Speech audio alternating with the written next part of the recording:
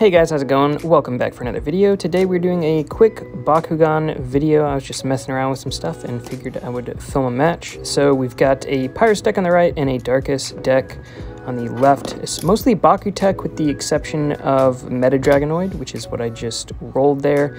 It's got a G-Change gimmick, which is pretty cool, which is why I'm using it. So the ability card I just played lets me roll twice, and if I double stand, I get to discard an opponent's ability card, which is pretty cool. It's a pretty good card, especially like turn one. Unfortunately, I did not double stand, so no gate card and no discard for me. So on the right, Pyrus deck, we miss our second shot, which is a bit unfortunate, but that's all right.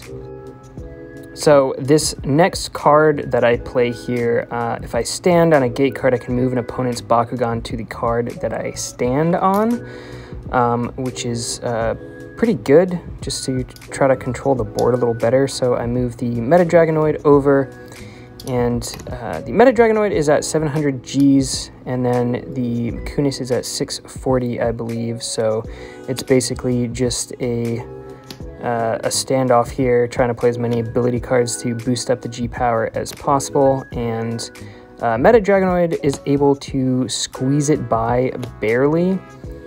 If the battle had been on the card that the Dragonoid was already on, it would have been way easier, just because that gate card allows me to basically re-roll the G power twice. And I'll show sort of how the gimmick works at the end. Max trying to interfere as always. So my rolling today is not super great. It's definitely harder than it looks, especially the curve shots. For any of you that are into Bakugan, I definitely recommend trying to do it consistently. It's a fun little side hobby. I usually keep these on my desk and just roll them like between matches when I'm playing video games and stuff. So I get a double stand on the Pyrus side, thankfully. So we are at 2 for Pyrus, and then barely eke one by with the Darkus side as well. I wasn't even sure that that one stuck.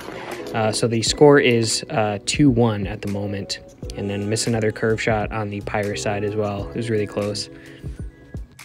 So using my left hand to sort of guide the shot here, I'm able to double stand on the Darkus side as well, so it is 2-2.